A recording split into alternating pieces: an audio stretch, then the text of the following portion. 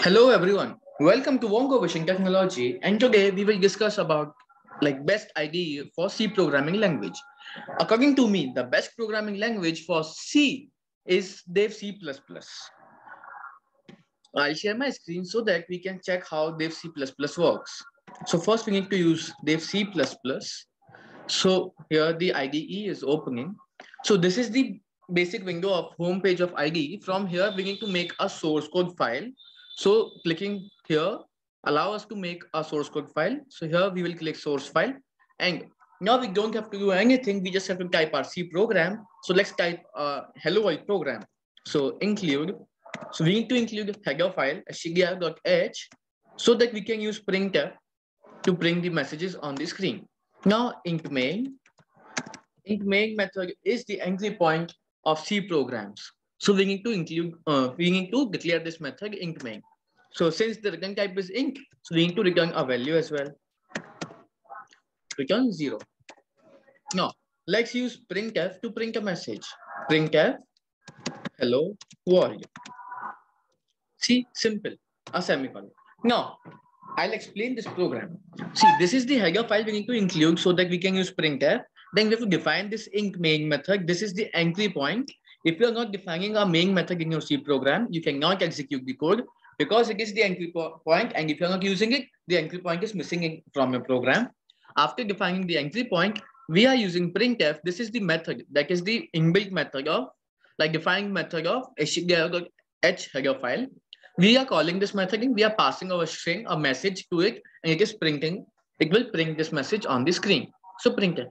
Now, we can change this return type also.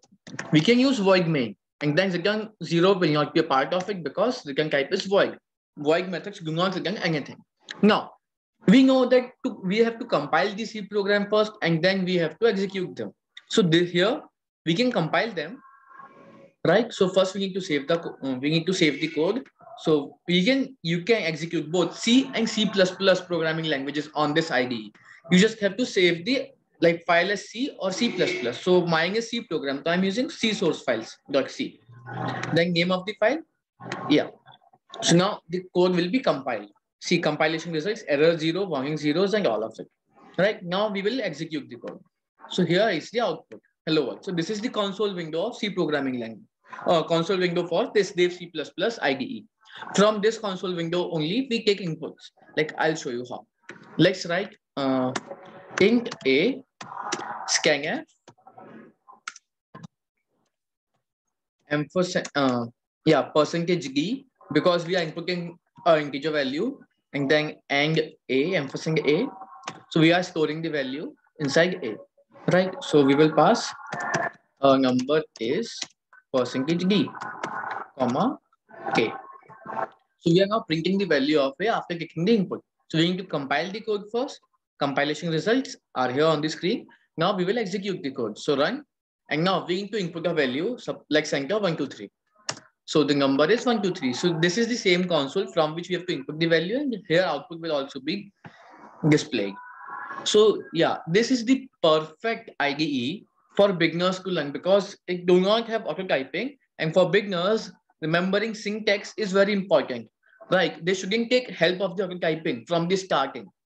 Right? They should write their own program completely. So that's why I consider this Dev C++ as the best IDE for beginners learning C programming language or C++.